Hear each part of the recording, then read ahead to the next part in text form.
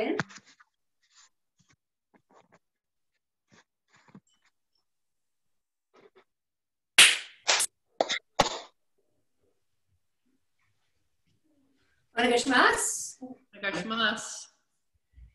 So let's start with some breathing. Let's dip down, take the breath from the earth, bring it up. Reach toward the sky and expanding out into the world.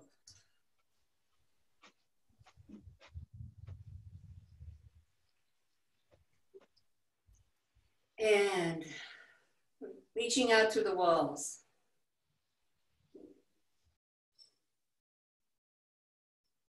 Opening.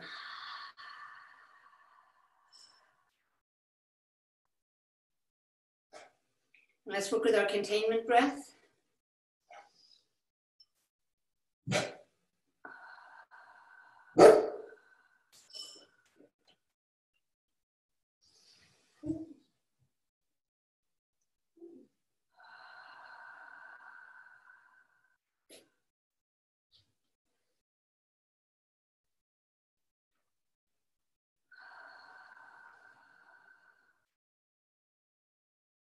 Now let's just wake everything up a little bit. Let's start with our core. I like to do the legs.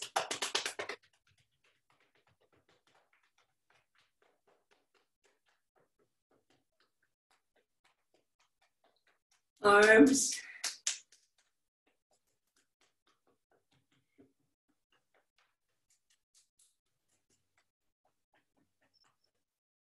And I think it's nice to wake our head up a little bit, get a little energy going in that. And let's go back down to our core again. Behind's always good. All right, and let's put our hands over our hara point and just stand for a moment.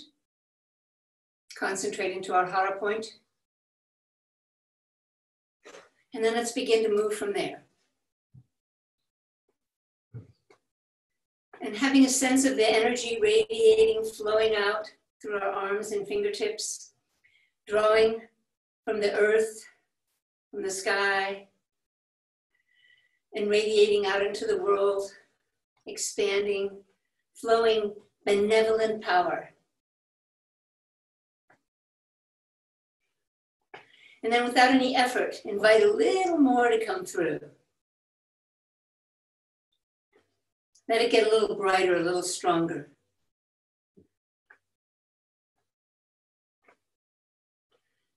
Nice, and let's stop for a moment and just stand in it and just notice the feeling of energy or life all around us.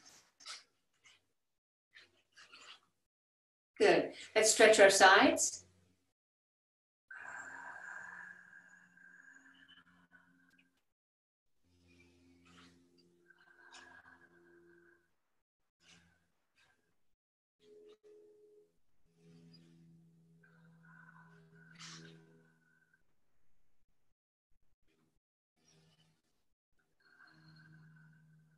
And let's go all the way around 3 times.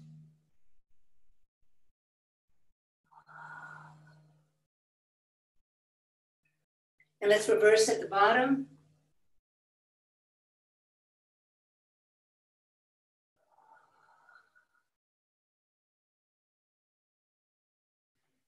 All right, let's stretch our low backs by dropping in a shoulder, stretching the low back, twisting around. And then breathing into center and exhaling to the other side. And again.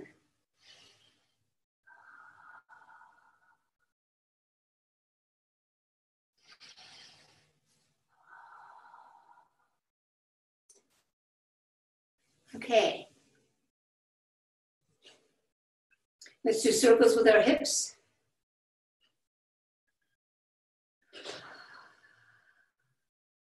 And both ways.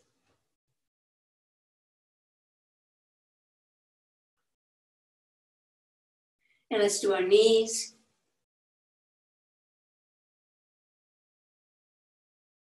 And both ways. Stretching the backs. And if you're comfortable with the squat, stretching the front. in, stretching the back and the front. Okay. Stand in harmony and we'll do our Aikido stretch.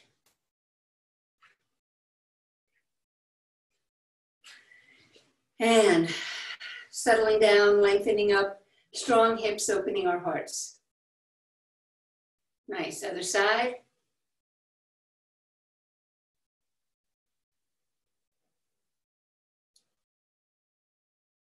And settling down and softening around the stretch.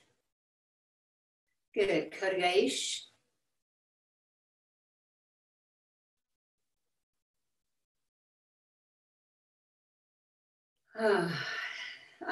Lightening up as we soften around the stretch.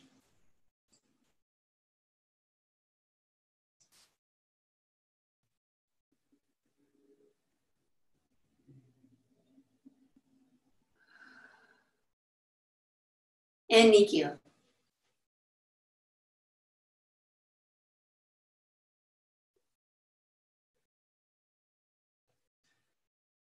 Softening, staying light.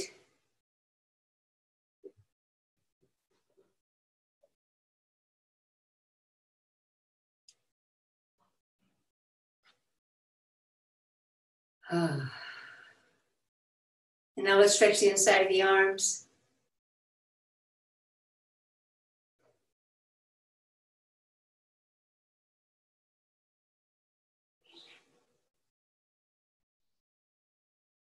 And the other side.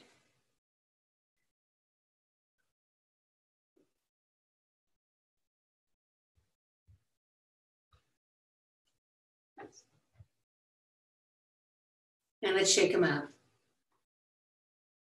And then let's shake them over our heads and really work it so that we can feel the shaking in the toes and the feet and the legs. Really moving everything. Drop them 3 times. And again.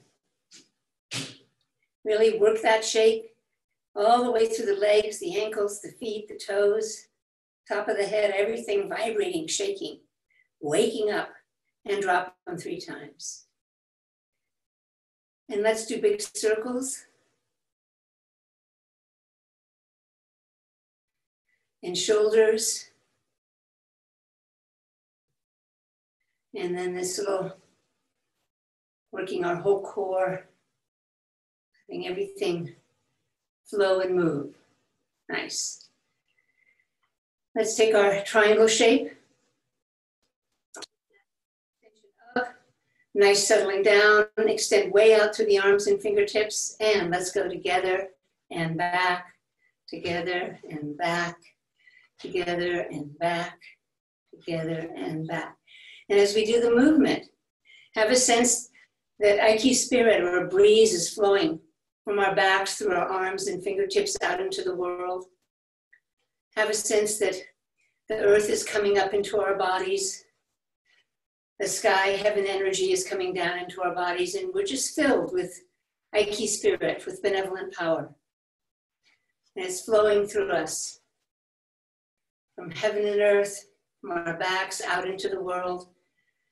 Imagining our arms are hollow and there's lots of room for ki. Think of it as light, liquid, stardust. A few more, sending it out. Nice, and hold. And let's just stand in it for a moment and then keep the feeling of the triangle. When we need to assert ourselves, we need to do an action. That triangle is the feeling we want to be able to call on. Okay, now we're going to do the circle, which is our 2-step. And 1, 2, 1, 2. As we move, have a sense that there's a wind at our backs helping us move. Ki is flowing through our arms and fingertips like light or water. There's energy coming from above, running through us, and from below. Just the feeling that we're not so solid, that we're filled with life force, with ki. Think of it as light, energy. Concentrating on the space around us, just the sense that space is actually moving us. Couple more. Okay, let's do one more and stay. And stand in it. Just that feeling of life all around us running through our bodies. Good. So now we're going to do a little rowing. So let's just do the sword blade rowing. So keep that nice sense of lightness and that sense of connection to the earth using our legs. Let's send the energy out and gather it back. Keep a nice straight posture, shoulders down. And have a sense that your sword blade is really filled with energy. And the whole, from the elbows to the little fingers, energy is flowing out. And then you gather it back, using your legs to power it. And invite a little stronger energy. Really work the feeling of sending energy way out and gathering it back.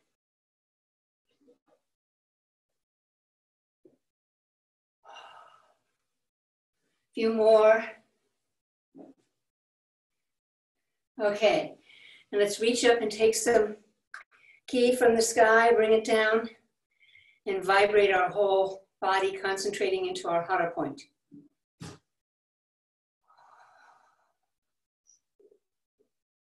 Focus into our hara point, long exhales.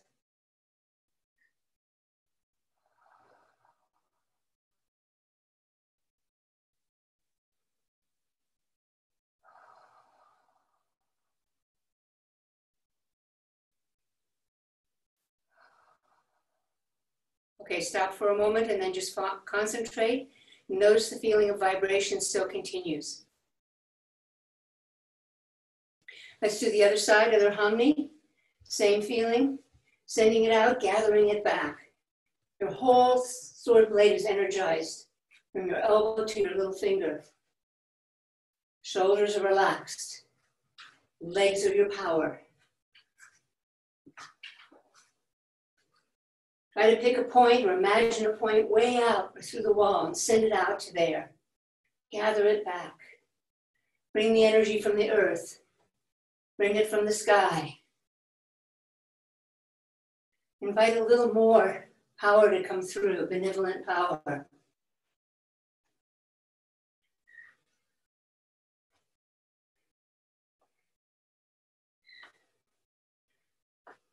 Okay, one more time. Let's reach up.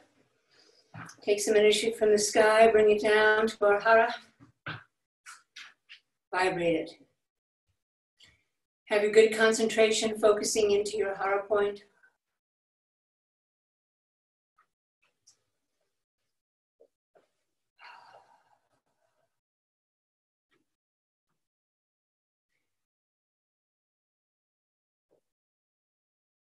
And stop for a moment and then just stand in that.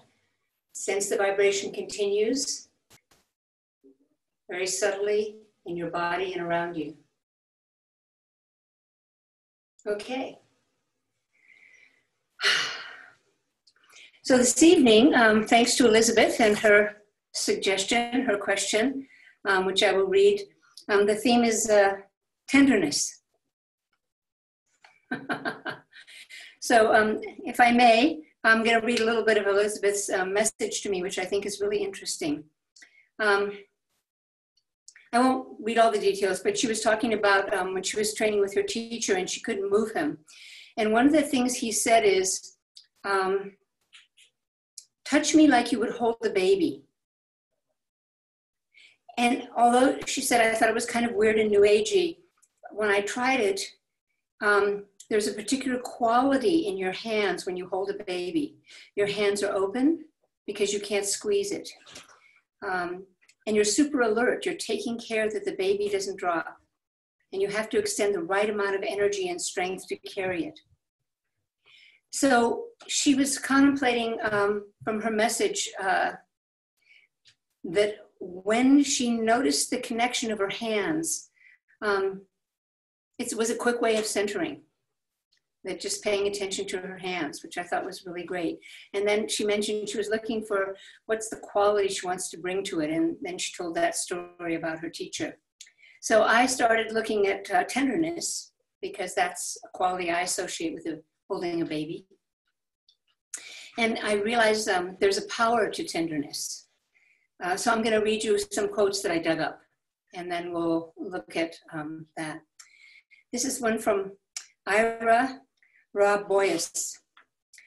And he asked the question, how do we bring tenderness to our actions? How does acting with tenderness toward others affect how we feel in ourselves? He goes on to say, when we greet someone or something with kindness or tenderness, with a full moment of attention, we feel great. The other person certainly feels our presence, but so do we feel present. We feel more alive and cherished. And then he said, I never feel stronger than when I feel tender. I never feel more alive or worthwhile. And I think this is exactly what many of us in the world need right now. And now I'm going to read one more quote. This is a classic one from my teacher, Trungpa Rinpoche, because I always go to him when I'm looking at qualities. And I love this quote on tenderness. He says, tenderness contains an element of sadness. It is not the sadness of feeling sorry for yourself or feeling deprived, but it is a natural situation of fullness. You feel so full and rich, as if you were about to shed tears. Your eyes are full of tears, and the moment you blink, the tears will spill out of your eyes and roll down your cheeks. In order to be a good warrior, one has to feel this sad and tender heart. So there's a little bit more that I'll read toward the end, but he always brings up sadness and tenderness. He has several quotes when he talks about being a warrior, that a warrior has to have those qualities or he's not a true warrior. He also mentions sometimes that sense of vulnerability. So I know I'm attacking my teachers that I really like, I always feel that there's an availability to them. And when they touch me, there's a gentleness to their touch. There's also a lot of power, but it doesn't feel aggressive.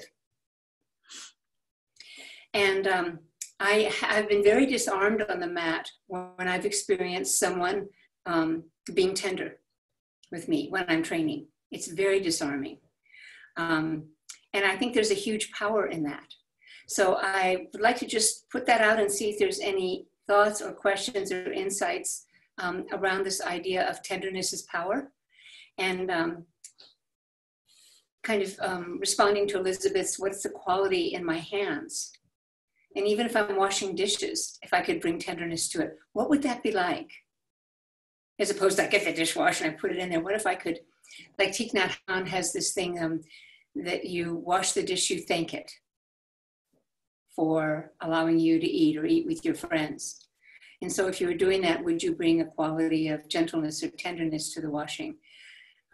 So that we don't just reserve it for on the mat or special people, but we could bring it perhaps to our lives. And those of us who have children know the power of that tenderness.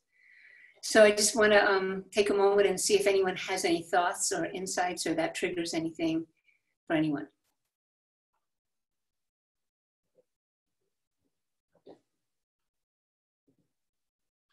I love those quotes. And could you send them or yeah, have them somehow? They're really beautiful. Yeah, no, I think they were too. And I was looking around on the web to see what came up under the power of tenderness as a power. Because, you know, benevolent power is something we're focusing on this year, and your inquiry about the quality of the touch. And one of the things that I sensei is the quality of his touch, because it was so powerful, but it was so soft, and at the same time, it was disarming. And he could always move me wherever he wanted me to go, because the touch was not aggressive. If it was aggressive, then I maybe want to fight. And when it wasn't, but he had such a strong feeling of flow at the same time that my system just automatically would go in that direction. Any other thoughts on that? I see some nods, so I'm assuming you've had an experience of the power of tenderness. I'm still working on it, but there's some good thoughts going on there. Yeah. I was thinking about uke and nage roles and tenderness, right? And I'm hearing from you about what that experience may be like as nage, which is something I've been working on a little bit myself, and not being so ego attached to like getting this thing done and throwing and being in the flow, which requires me to step away from my ego protection mechanism, that programming that comes in to take control of the experience. So I'm somewhere in between the two. But then the ukemi, that's interesting to me, because at this point in my journey or my process with Aikido, I've been questioning ukemi again, and how much do I need to offer nage to give them enough of an experience to offer some kind of martial intent, operate with compassion, which might be the tenderness aspect, but where can you talk about what that might be like as uke? As uke. As uke, yeah. Well, it's interesting because there's a whole quality. If I want to hold somebody, and I want to hold them in such a way where they can't get away, if I actually hold them lightly, it's like, you know, Bruce Lee studied sticky hands for his teacher, made him for 2 years before he'd let him really train. Sticky hands is that sense of connection. So if I hold someone and I grab them with a little bit more gentler quality here, it's much harder for them to get away. If I grab them hard, they can peel it off or pop it off if they have the strength or the know-how. But when somebody's being held gently and tenderly, it's really hard. I don't know if you've ever experienced a toddler holding your finger or a baby holding your finger and you can't get it out. Like, I mean, you could, you know, tear it out, but literally you can't pull your finger away from that baby's grasp. And so it's that kind of holding or grabbing and the baby's not aggressive when it's just holding. There's just something that's in it that's making that connection, that's decided to make that connection.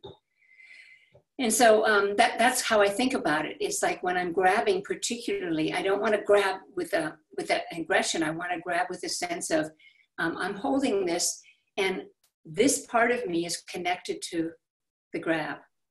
So if I'm holding too tight, so do this, just grip tightly with your hand. Just close your fist and grip tightly.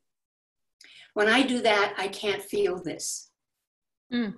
If I grip a little more slowly and I hold, I can actually feel all the way down to my belly, right? But if I tighten my grip really tightly, I can't feel this part anymore. All I can feel is the muscles in my arms tightening.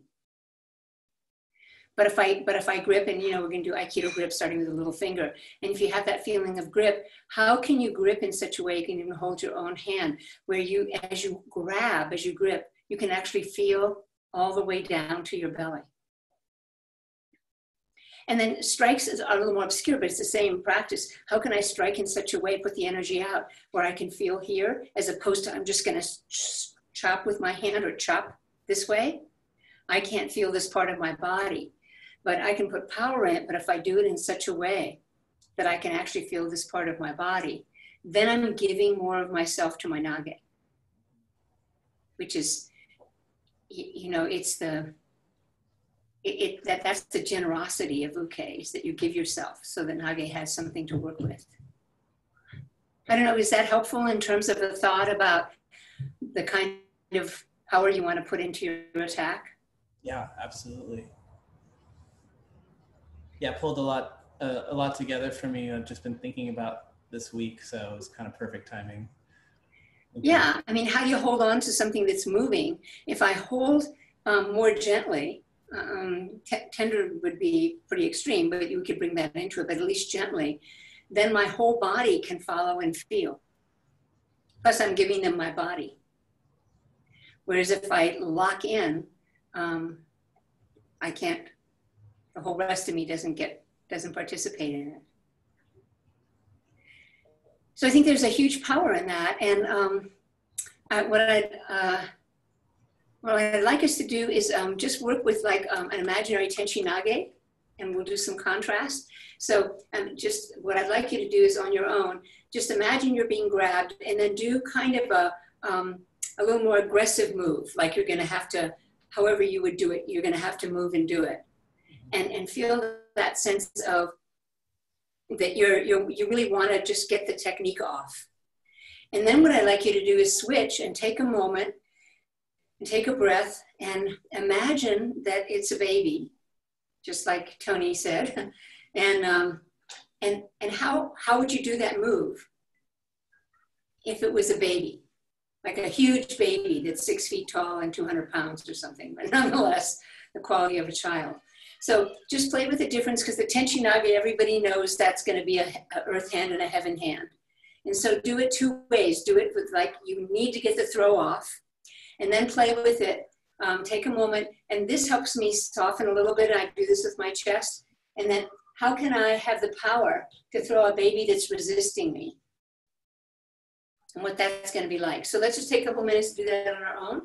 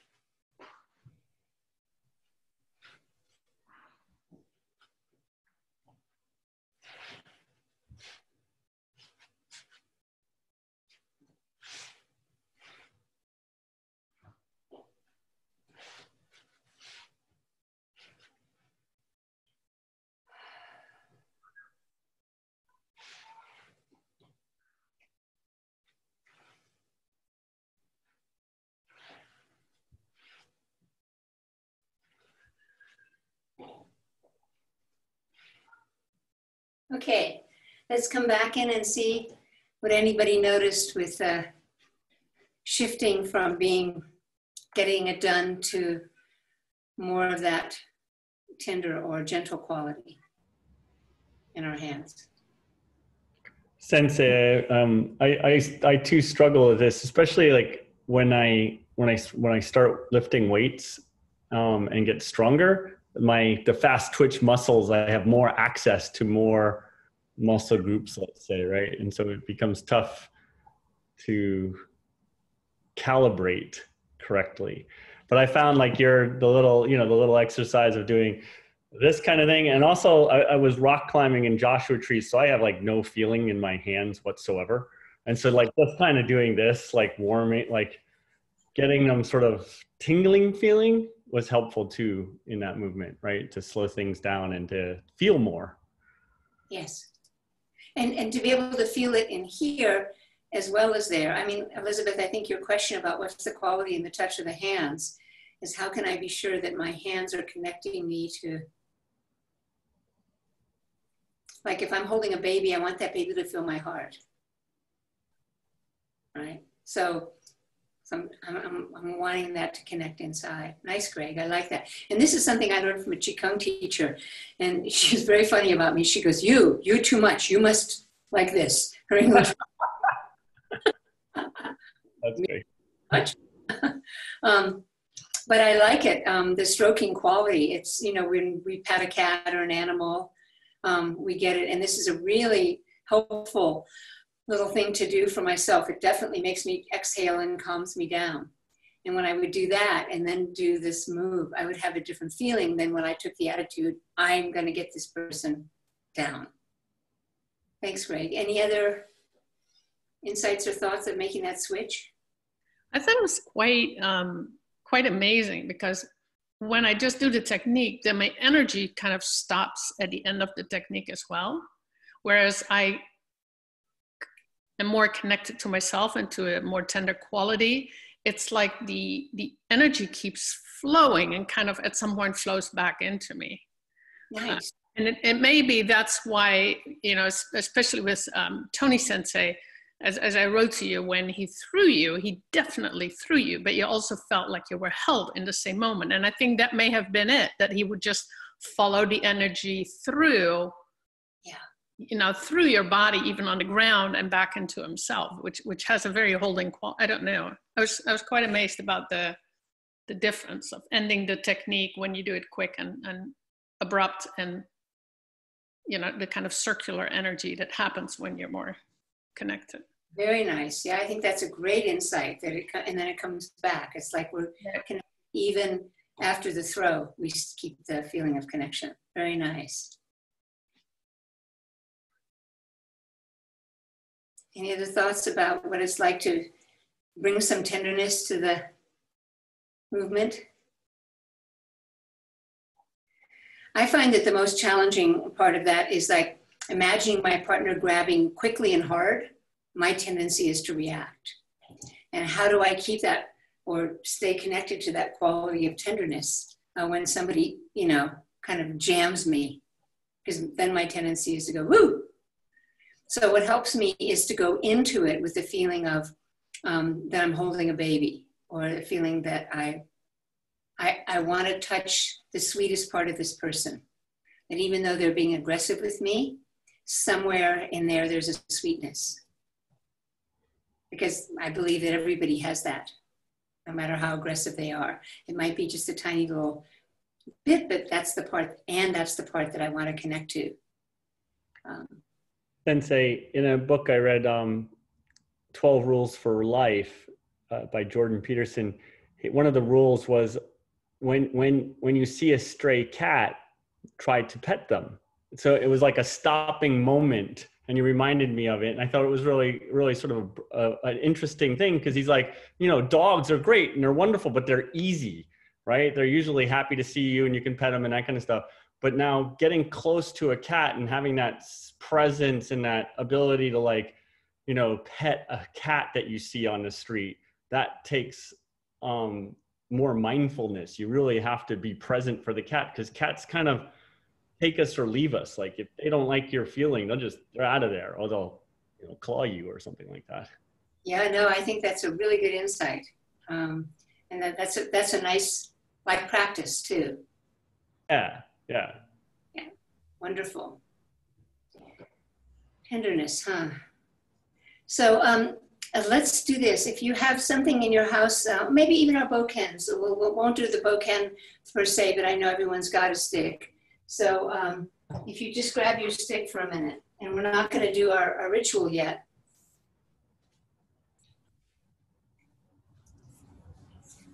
But just hold it in a kind of a, just as if you're trying to get a feel for it, right? And hold it as if you want to really feel into it. And hold it as if maybe that stick has a bit of a spirit, or some kind of quality. And you want to read that quality, you want to connect to that quality. Okay, now let's contrast it. Grip it kind of tightly, and just imagine that you're just trying to, you're going to maybe use it to pry something open. So you're holding it tight, and I'm going to kind of go in there, or I'm going to try to move something with it. And notice the difference as you grip it tightly, and you're going to use it as a tool. It's not a sensitive, it's not like a living thing. It's just a tool. And then you're going to do some kind of movement, but just notice the feeling in your chest, your legs, and your arms as you grip that. For me, it's really different. And now take a moment, take a breath, relax a little bit, let it just be light in your hands. And then once again, how do you touch it or hold it in such a way that you want to have a feeling what's the energy in this piece of wood? What's the quality of this piece of wood? What are the molecules that they're moving? Are they spiraling? Are they moving more in a straight line? What's that like? And to do that, I realized I have to keep a little bit of aliveness with my hands. If I just lock my hands like this, and we think when we do Joe takeaways and things like that, if my hands are locked, then the Joe takeaway tends to be sort of rough. Whereas if my hands are looser, the Joe takeaway, I often have a lot more ability to move that Joe around, as if I'm trying to connect to the person's energy at the other end of the Joe rather than just take it. So there's a very different feeling of holding it if I'm connecting to the quality that's in this piece of wood, versus I'm just going to grab it and use it for leverage. I'm going to use it as a tool and I'm going to do something with it.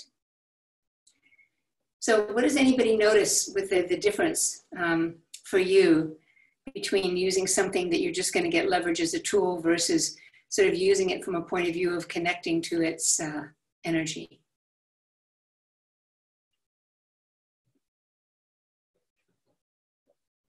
It's interesting what you say about it being a tool, because I was thinking about how I would dig or something like that, and I would be really loose until that moment of sort of impact, and then everything would tighten up, right? And not expand that extra energy.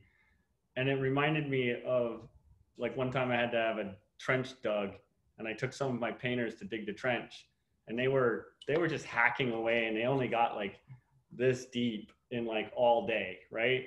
And my plumber comes by and he's like, Greg, this isn't gonna work. You need a digger. And I'm like, a digger? What's a digger? He's like, a guy, he's a digger. And he gets me this guy, and it's an old guy. He's like 60 years old. And that's old for digging. But he just dug, and he dug all day long, and he would take breaks, and he'd be resting and relaxing on his tool, and then he'd start digging again. And he would go like my height deep in a day, which is super hard back. But yeah, impressive.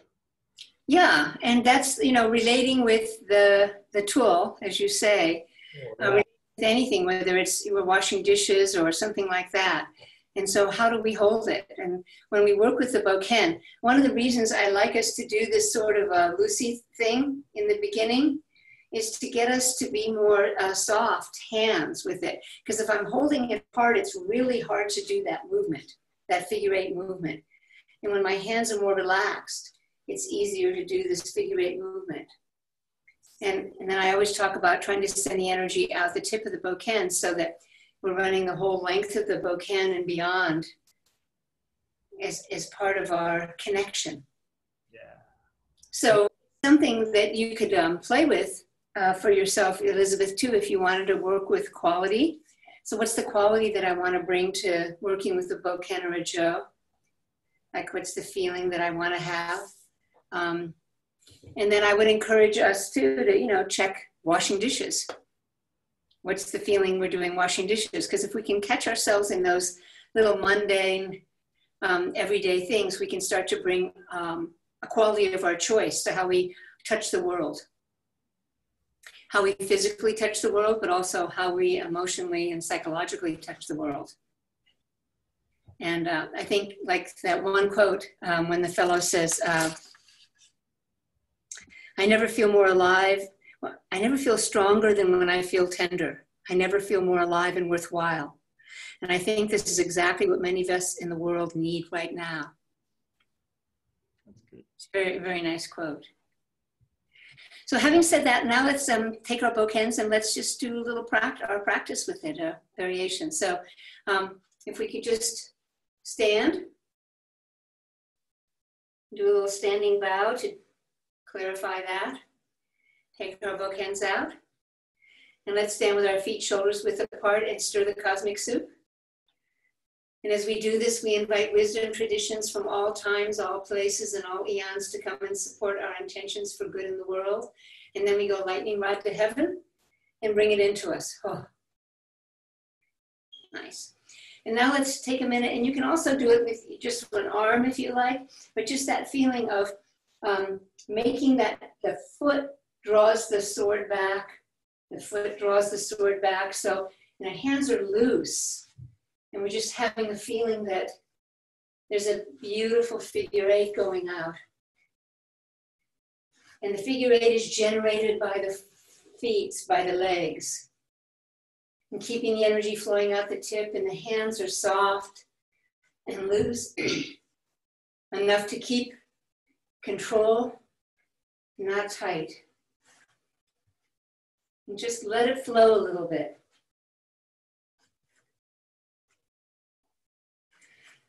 Long breaths. A few more.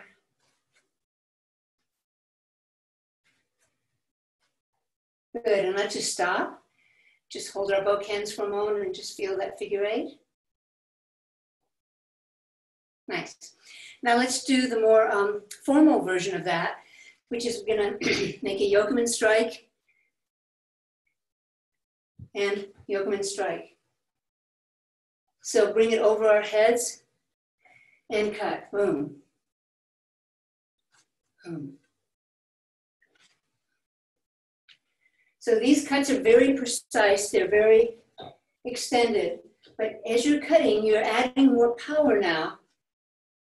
Try not to keep more tension in your shoulders or your hands. See if you can really send the energy out the tip of the bokken.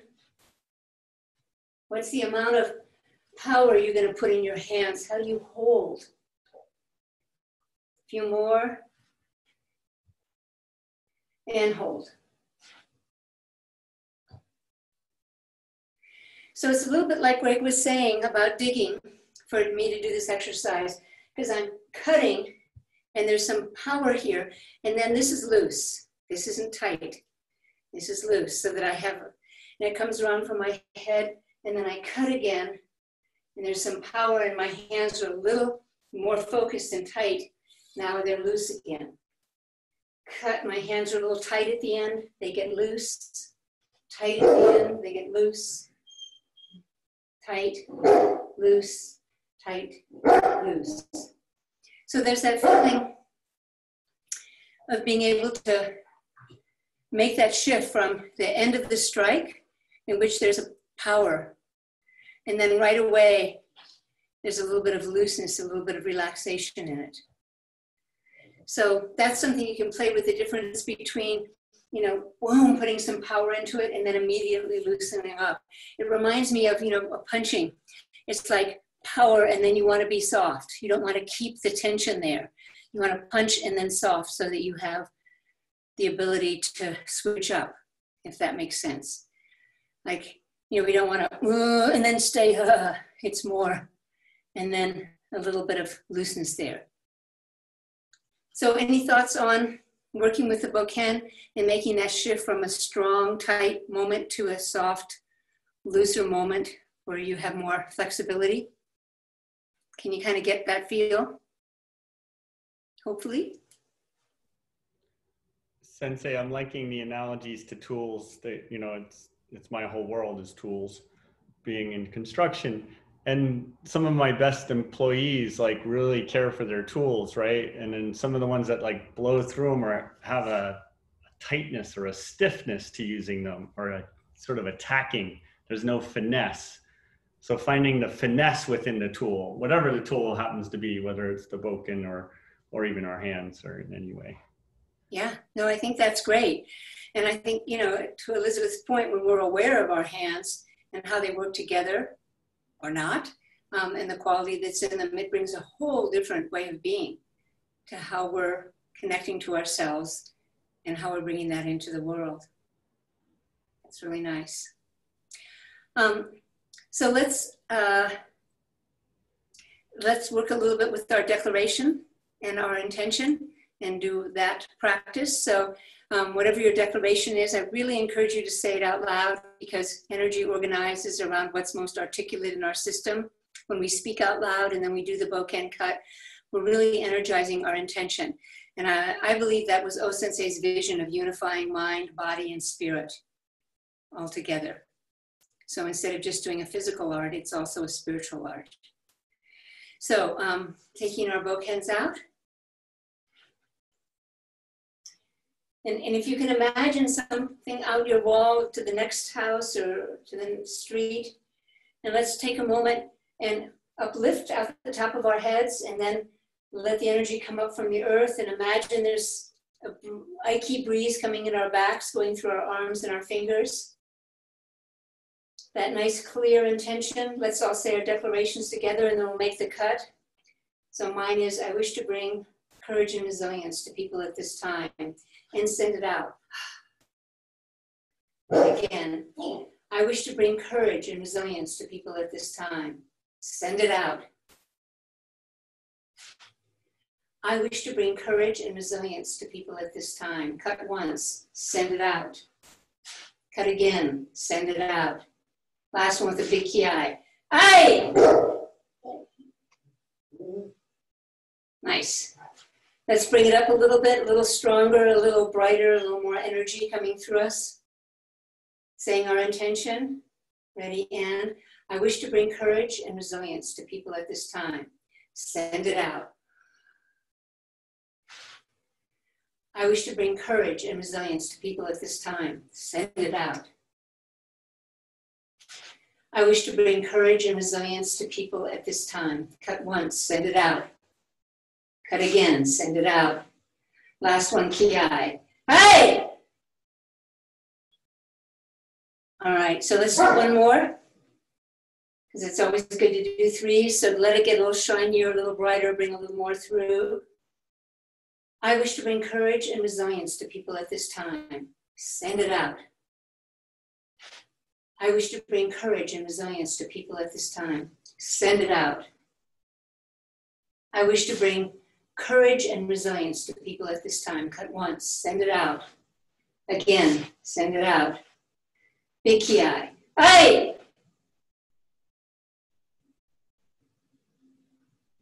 Nice.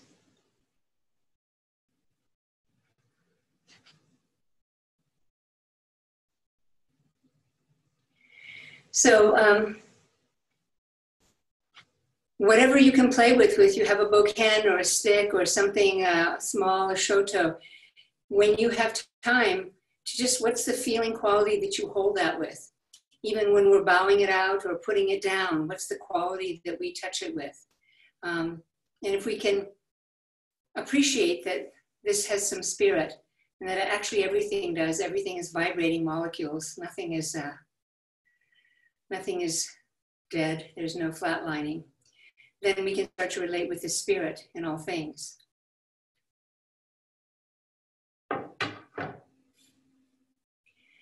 So before we do the breathing, let's work with a little Ikkyo movement.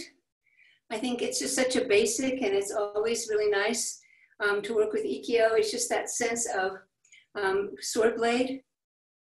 And imagine that someone is grabbing a cross hand, and let's just come up and bring it down. And then on the other side, offering your hand when it comes, come up.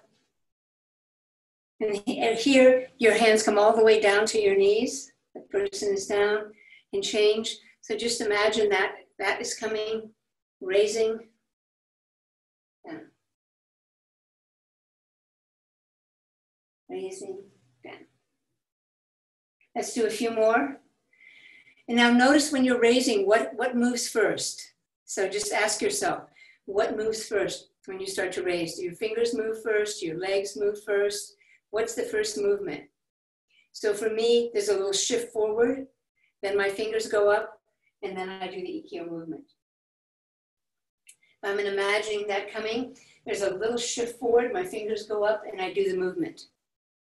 And then later, that's much more subtle, but to not move with my weight on the back foot, but to bring my weight forward. Fingers come up and bring them down. Shift forward, fingers come up, down. Shift forward, fingers come up, down. Just a couple more. So just pay attention if you have a habit of being on your back foot, you want to get in the habit of being a little bit forward. And then the idea is the hips move slightly. And then the hand moves from that. So it's the hips are moving and then the hand moves because the hips move. What we don't want to do is just move the arms separate from the hips. So as the person's coming to us, we shift forward, hips move, hands follow. Person's coming to us, shift forward, hips move, hands follow. So the idea, as much as we can, is to initiate from the hips, and then this follows through. Initiate legs, hips, and then the upper body follows through. Couple more. Legs, hips, upper body. Change harmony. Legs, hips, upper body. So that's just something that we want to keep practicing, that we're almost all Aikido movements initiate originally in the legs or hips and go through to the hands. And so whatever qualities in the hands, we want to be sure that they're really listening to the legs and hips too. So when I'm washing dishes, am I on my heels? Am I just standing back there? When I'm sitting in front of the computer, am I slumped, or I'm more upright and connected? Whatever the task is, can I keep my energy uplifted, a little bit forward and engaged, and then let my hands unfold from there, rather than having my energy back here on my heels and then trying to do things with my hands, bringing myself forward a little bit.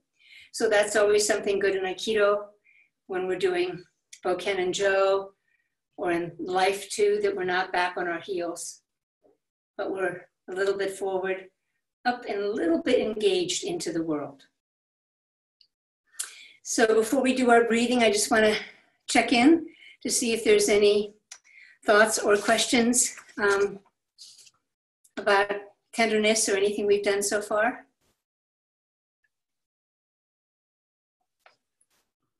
I appreciate the exercises, so I think during the week we can continue to work with it.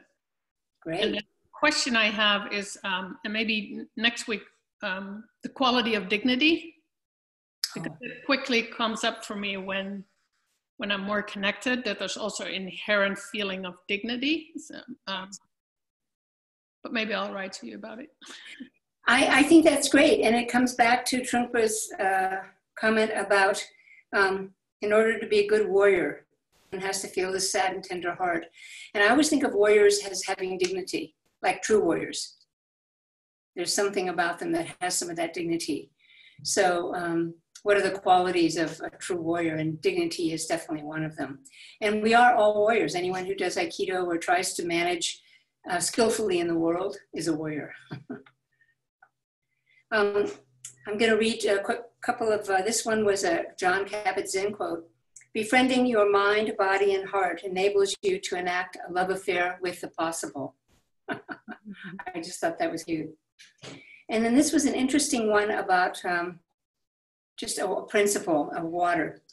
Water can rise through the trunks of gigantic trees against tens of atmospheres of pressure. What is more surprising, though, is the faculty of a human being to rise over hatred and aggression in the world, indifference and treachery towards himself, and still be loving and empathetic. The faculty of a human being to rise over hatred and aggression in the world, indifference and treachery towards himself, and still be loving and empathetic. And so I think that's, you know, also the quality of a warrior, how there's so much that challenges us, unpleasant things in the world, and can we have that sense of compassion and empathy and bring the quality of tenderness even in the midst of something like people attacking us. We certainly practice that on the mat. All right, let's do a couple of moments of our heaven and earth breathing to end with. So let's just pull the energy up from the earth, reaching toward the sky, and reaching, sending it out into the world. Drawing from the earth, reaching for the stars, connecting out into the world, drawing from the earth to the heavens, opening to the world.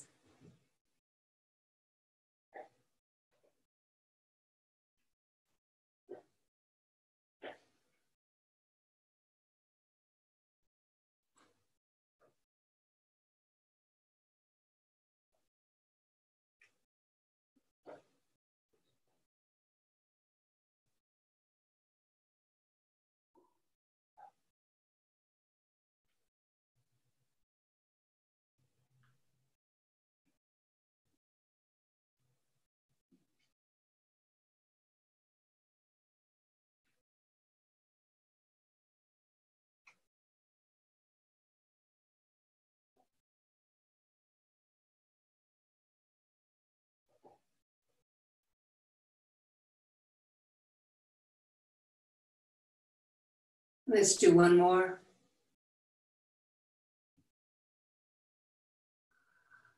And let's just stand in it for a moment. And then let's have a sense of sending out some benevolent power into the world, sending to people who need support, who need a little feeling of courage. And then appreciation for our community, for our friends and training partners, for our teachers and mentors, for O Sensei's vision, and for our own hearts, our willingness to be on this path together.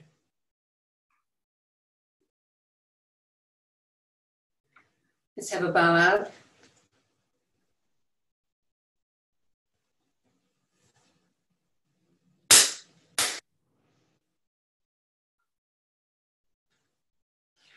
Domo arigatou gozaimashita.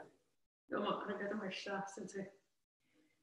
So thank you all very much. As always, Elizabeth, I so appreciate your questions. Any questions or thoughts or anything you'd like to explore, please shoot me an email about it, and then I'll do some research and look it up. Ray, thank you as always for hosting. I come down on the 29th. So I'll probably would like to have a class on Saturday if possible. Or 29th is, I think, a Friday. And then we go back Sunday, so it's short. I come back, 29th might be a Thursday. I think it's a Thursday, so I have Friday, Saturday, and we go back Sunday. So just FYI, I'll be there for a quick one. And I'll connect to Delano and see if she can find a date or a time for me to do a class. And who knows, hopefully it'll be raining. We'll do it in the dojo, in social distance. All right, everybody, well, lots of appreciation for you, lots of noble, awesome shininess and benevolent power to you. Have a great week, and I'll see you online next week. Thank you, Sensei. Bye. Hey. Hey, bye. Thanks, Sensei. Bye. Thank you. Bye-bye.